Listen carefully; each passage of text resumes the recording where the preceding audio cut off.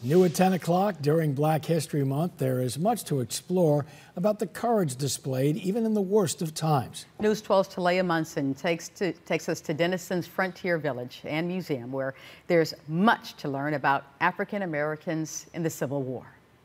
Years of tension between the northern and southern states led to the bloodiest war in American history. A lot of people stood up and fought for what they believed in, and it was very difficult. In honor of Black History Month, for the first time, the Frontier Village and Museum set up a presentation to recognize Black troops that fought in the Civil War. This was part of Black History Month, so we wanted to show and educate the public on the fact how many Black troops there were who fought for their own freedom during the Civil War. Historian Dale Anderson says from 1864 to 1865, more than 180,000 Black men fought for the Union, and about 40,000 died in the war. The Civil War lasted for 4 years, but the Union could not have Black troops fight for them until the Emancipation Proclamation. Signed in 1863, when President Abraham Lincoln declared that African Americans of suitable condition will be received into the armed service of the United States. And for the first time, Black soldiers could fight in the U.S. Army. The Frontier Village and Museum offers displays showing soldiers like Sergeant J.L. Baldwin and the weapons of war. Just to build the pride and build the understanding of how they fought for their freedom as well. An exhibit of courage and bloodshed that changed America and the African American push for equality.